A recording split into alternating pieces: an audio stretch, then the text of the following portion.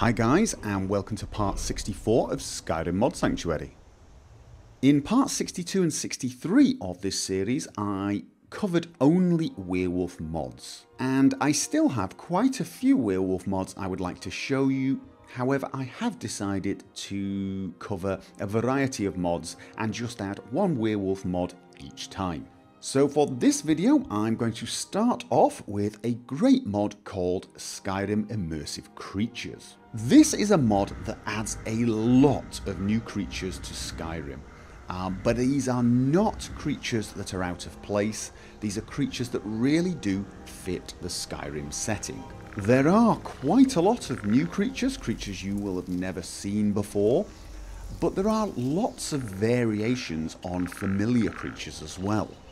This mod actually merges in a lot of other creature mods, including one I've covered before called Beast Skeletons. And it contains all of the creatures from another mod called Armored Skeletons and the Walking Dead by the same mod author as this one. This mod adds a lot of different creatures, and I do mean a lot of different variations as well.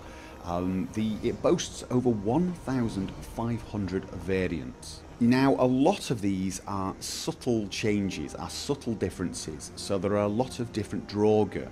They have slightly different statistics, slightly different look and feel, slightly different level. There are various different skeletons. There are a lot of new ghost types, so for example Ghost Dwemer, which is an interesting twist. There are some incredible new types of creatures, including dwarven robotic dragons, which are, they really do fit the game, I suppose. It is distinctly possible that the Dwemer knew of dragons and created robotic versions of them. This mod adds varieties of existing creatures, for example wolves, bears and spiders. There is one particularly unpleasant looking spider, and in fact there is a skeleton version of the spider that is very disturbing. There are some humanoid variants, and there are also a number of giant variants, for example the fire giant. There is also a minotaur, which is enormous. There is a new creature called the Draman, which is a dragon man, I guess. There are a whole range of these, coming in a variety of colours, shapes and so on. There is even a large skeleton version of this creature. Now, I am not totally sure how lore friendly these creatures are. I have seen this type of creature in various books, including an old fantasy series called Dragonlance, where they used dragon eggs to create these abominations. So I suppose it is reasonable that some evil wizards took dragon eggs and somehow mutated them into these dragon men. But the important thing for me is that they don't seem out of place, they don't look out of place. Although, strangely enough, there is also a dwarven construct version of these as well, which is very cool.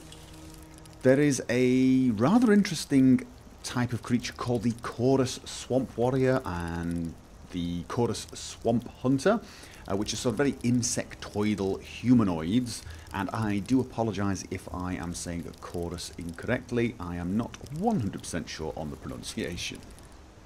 There is even a bit of a blast from the past with appearances of some old favourites, the Golden Saint for example, and the Winged Twilight, and if you liked the Shivering Isles expansion pack, the Dark Seducer has made a return.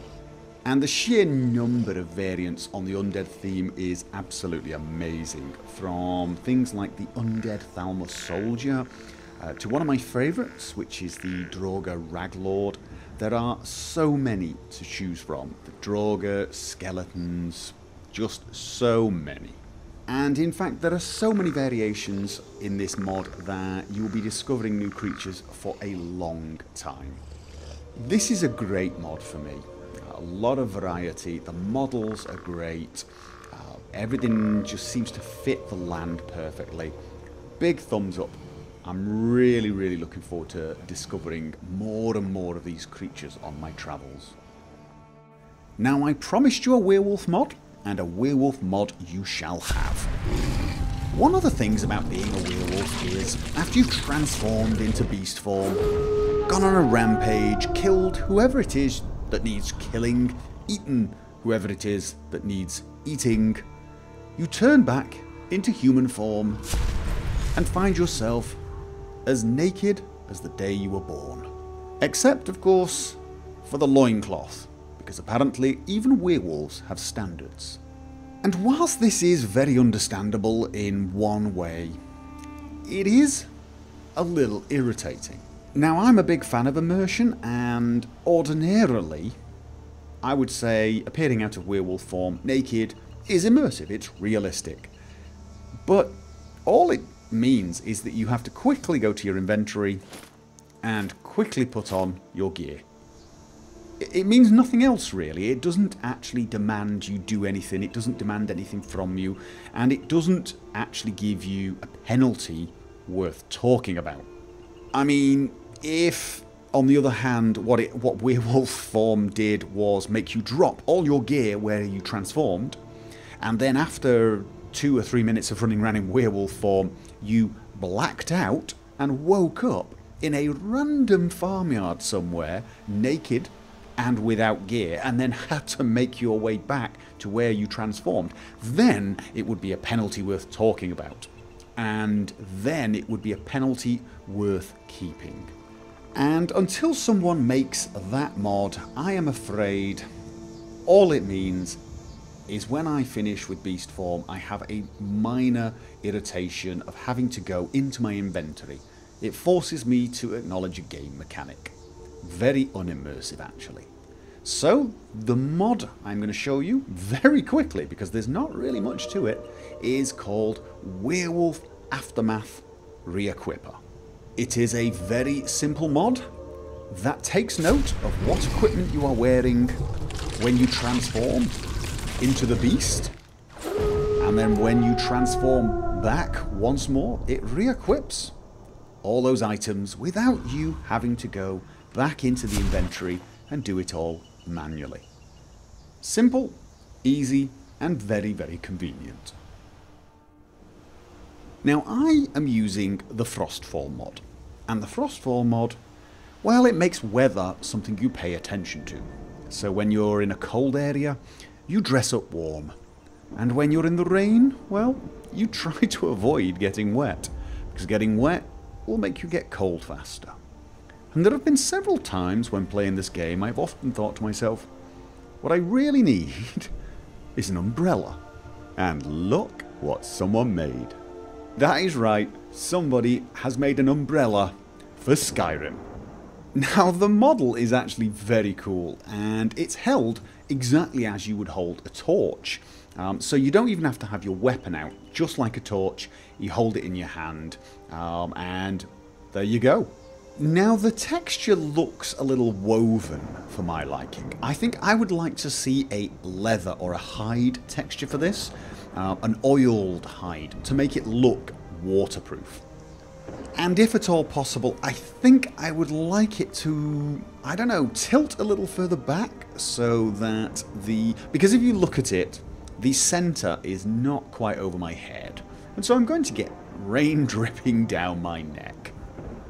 And of course, the biggest problem with it right now is it actually won't do anything if it rains.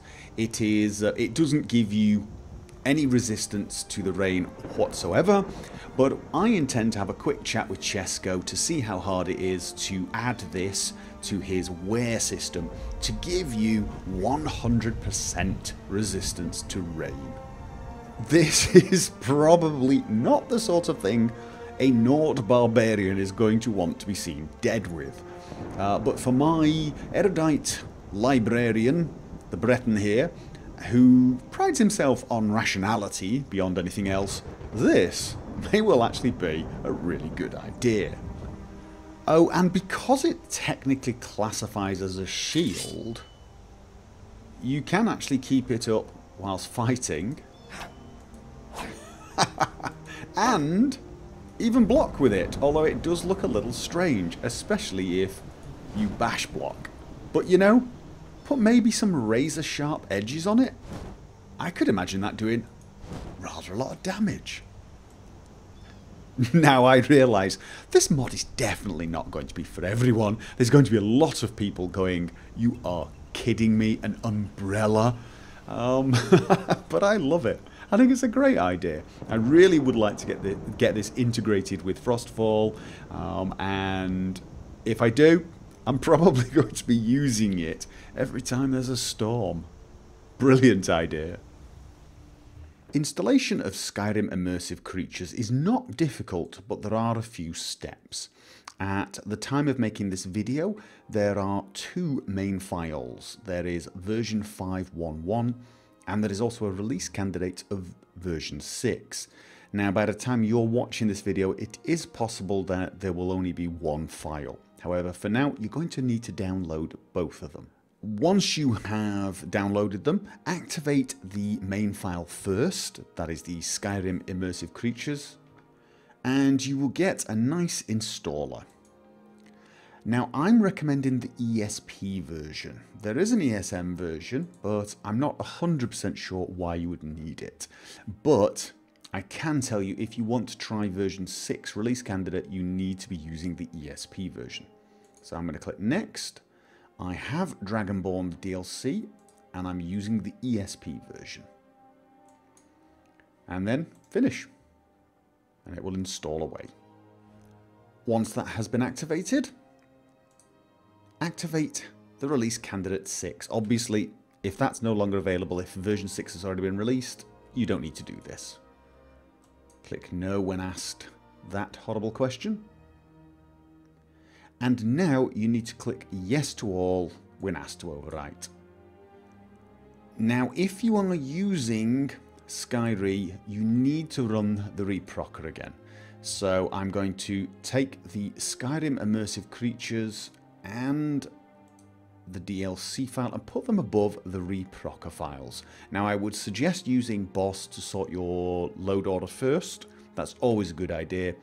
But then make sure the reprocker files are at the bottom. Once they are, you're going to need to rerun the reprocker itself. So go along to Skyproc Patches and run the reprocker jar. This is important because it will make some changes to the Skyrim Immersive Creatures that will keep it in line with Skyrim. But that's it. Now you're ready to play with Skyrim Immersive Creatures.